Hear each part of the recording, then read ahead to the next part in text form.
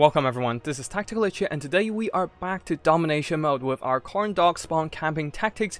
And since we're fighting teams today, we are switching up the build quite a bit, as Bloodletters with their reliance on physical resistance would be a huge problem against the magic attacks on the Tinge army. And since the Tinge doesn't have the heaviest of armor, so the armor-piercing anti-infantry attacks of the Bloodletters will be quite a waste.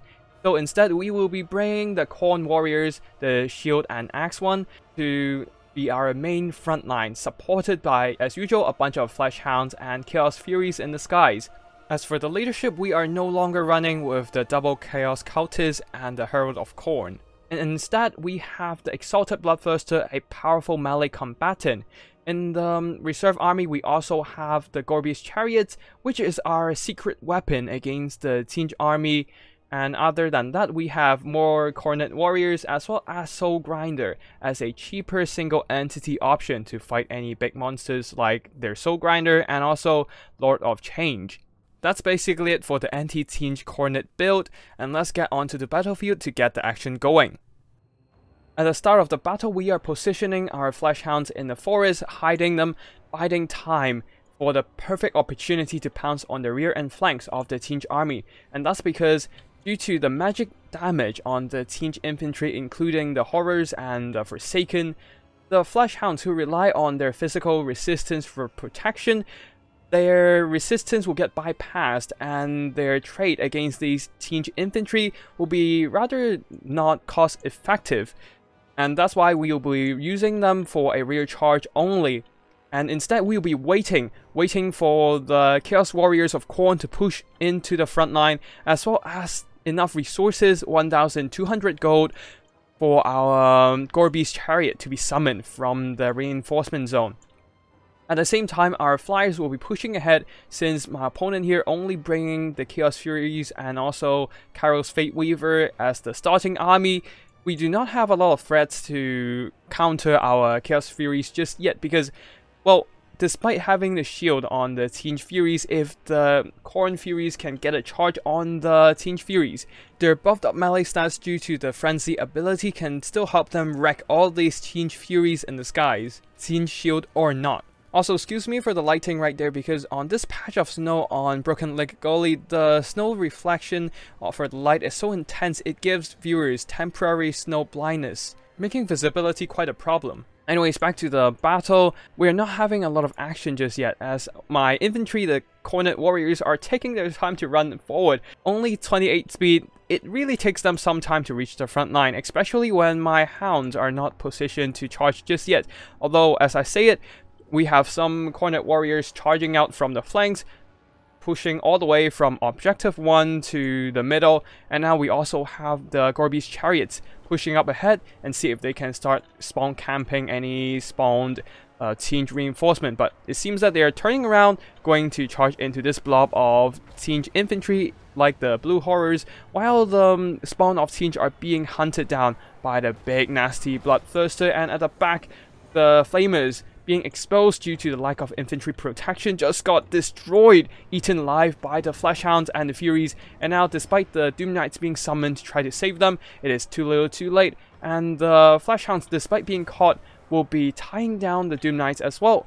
But in the front line, Tinge has retaliated with a well-placed pendulum, doing massive damage to my densely packed Chaos Warriors. Although the front line is definitely not looking too well for the Tinge army, as the Gorby's Chariot here is just rolling right through all these Blue Horrors and going to push into the back line, as well as the Doom Knights being tied down by Flesh Hounds, and they are now grounded, while the armor-piercing Chariots, the Gorbys, will be charging in, smacking them in the face with their big giant claws, fists. They look like gorillas, so I would say fists. Anyways, at the objective 3 here, we have some Forsaken here stationed protecting this objective, but they need to get into the middle objective, as the Tinge army is wavering in the middle, buckling, as only the spawn of Tinge are remaining in combat. They do have a pretty good weapon strength and armor sundering, but the superior melee defense, 40 melee defense against the Tinge 28 attack, the spawns are not putting too many hits in. they are not breaking through all these Chaos Warriors of Khorne, especially without any Forsaken support. And with the frontline buckling, my Gorby's Chariots using their superior mass is just pushing straight through into the backs. The reinforcements of Tinge are being summoned, trying to shoot into my front line, shooting at the Bloodthirster as well as my Flash Hounds, but they are charging in, especially the Gorby's just plowing right through the formations. Horrors might be annoying little fuckers due to their shields as well as their magic attacks, and also being demons, they are not routing from battle. But it seems that we can just ignore them with the Gorbies pushing straight through, and now we are hitting up their backline, the Flamers being summoned, trying to focus down my Lord as well as the Chariots, but with the Gorbies Chariots ignoring, just going straight through the whole blue horror blob. These Flamers are being silenced, buying time for the Exalted Bloodthirster to extract himself from this blob, landing straight inside these armor-piercing missile shotgun Flamer unit.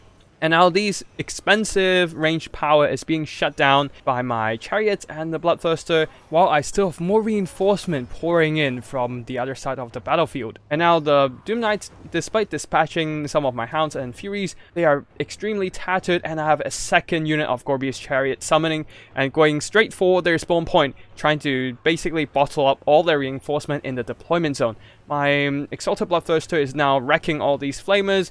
The Chariots are still wreaking havoc among the ranks of a bunch of pink horrors. They're being shot at by the blue horrors, but with their heavy armor, they should handle themselves just fine, since the horrors missile doesn't have a lot of armor piercing and will be largely mitigated. And now with both flanks being hit by Chariots, these blue horrors are in big trouble, especially with some Flash Hounds supporting this fight, with the Horn of Khorne buffing up their melee attack to all the way up to 62.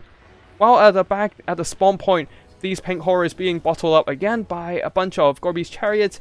The Bloodthirster is now giving Kairos a proper beating, giving the Tinge forces a taste of their own medicine, flaming all of them in close vicinity, and with that, my Tinge opponent here throws in the towel and decides to surrender.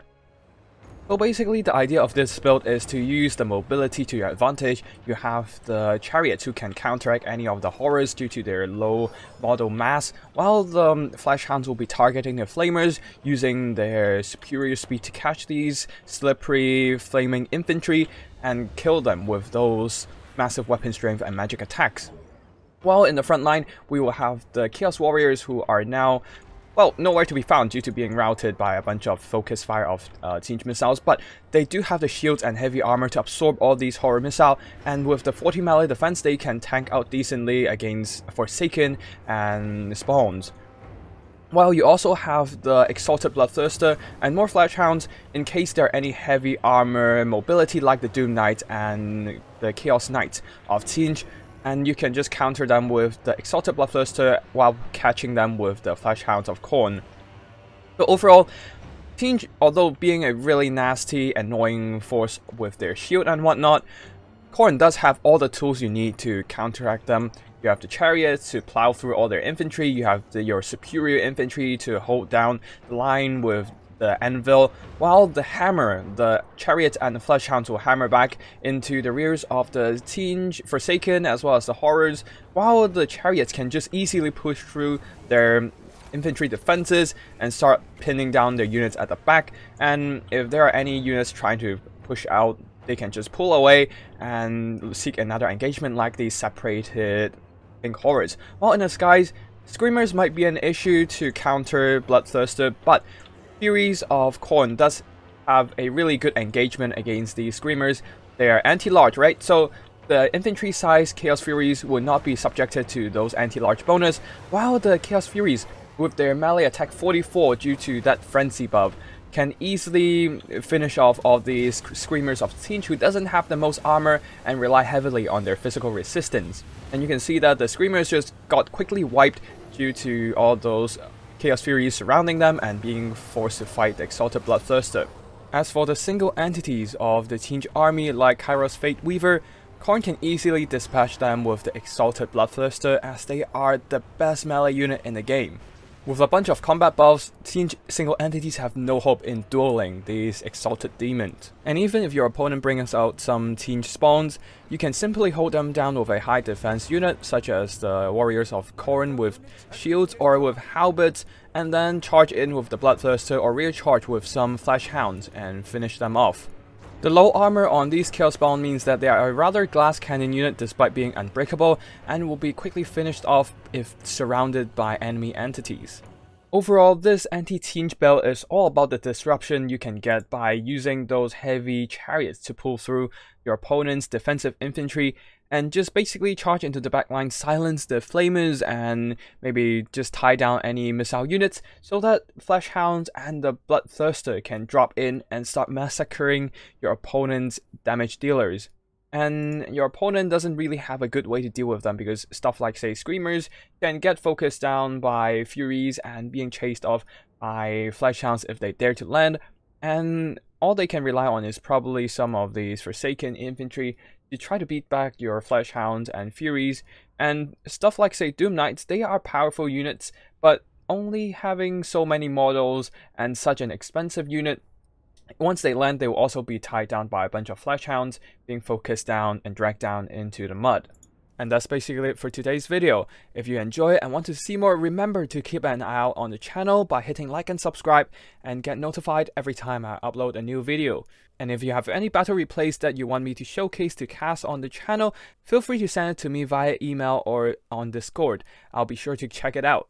And yeah, that's all for today. Thank you for watching, and I'll see you in the next one. Tactical Lich, signing out.